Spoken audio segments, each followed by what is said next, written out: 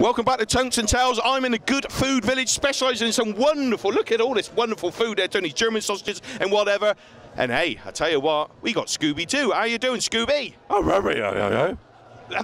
That's good. So that Scooby's doing well. So you enjoying the darts this year? I'm revving the rats.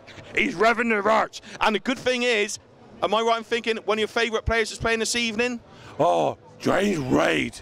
James Wade, ever popular this year. James Wade, can he win this tournament? Maybe. Who knows? Hopefully, he can win it in a 4-3 food. I just never know. That means James Wade maybe can be world champion in 2014. Is this the first visit to the darts this year, sir? No, Revin.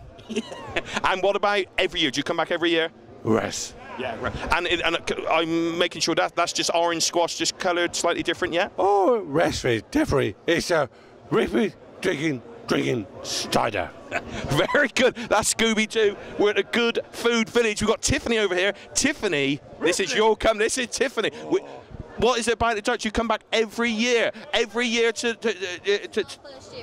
first year at the event. Now, other events, what do you do? Do you any other sporting events? No other sporting events yet, just this one to start with. What? I did do the Red Bull soapbox racing. It's Right. not really a sporting event. Well, what do you think of the dart fans?